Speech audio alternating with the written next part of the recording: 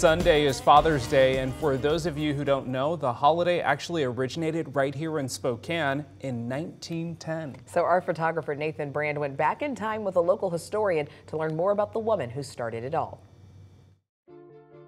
Believe it or not, a mother is the founder of Father's Day, and it happened in Spokane.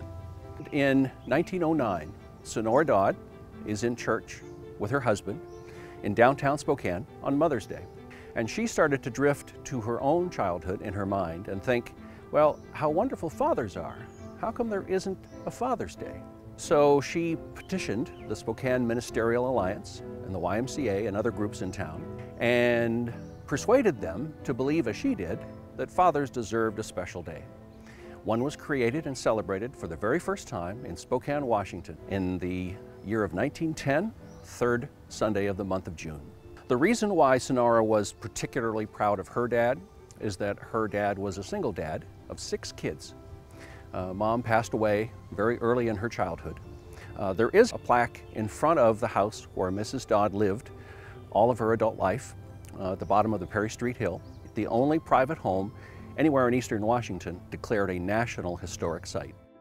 In those days, she was identified as Mrs. John Bruce Dodd.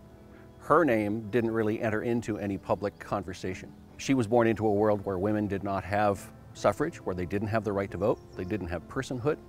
It's interesting that she had the idea in 1909, saw it happen for the first time in 1910, and then labors for the next 62 years to make it happen as a national event.